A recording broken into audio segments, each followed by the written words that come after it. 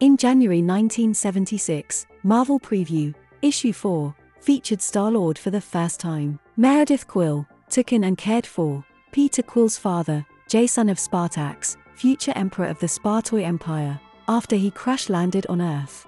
Son left two things behind when he set out for the stars: his high-tech gun, and a pregnant Meredith. Badoon warriors came to slay Peter and his mother when he was 10 years old. Meredith died, but Peter escaped in secret. As an adult, he joined NASA in order to travel to space, but he ended up in a cosmic jail following a struggle with the Fallen One, a former Galactus herald.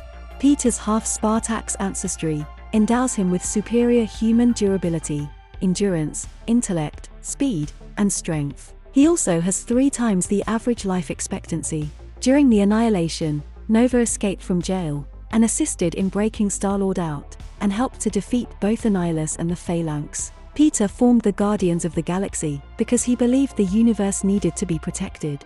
The Guardians dismissed him after the others realized he'd persuaded Mantis to mentally persuade them into joining his team. Peter later joined Rocket Raccoon's new crew and traveled through time to try to preserve the future. He was later crowned King of Spartax, and his fiancée, Pryde, took his position as the new Starlord in the Guardians of the Galaxy. Peter Quill was eventually deposed and rejoined the Guardians. They assisted Captain Marvel during Civil War II, but when the gang discovered Peter was withholding secrets from them, they temporarily split up.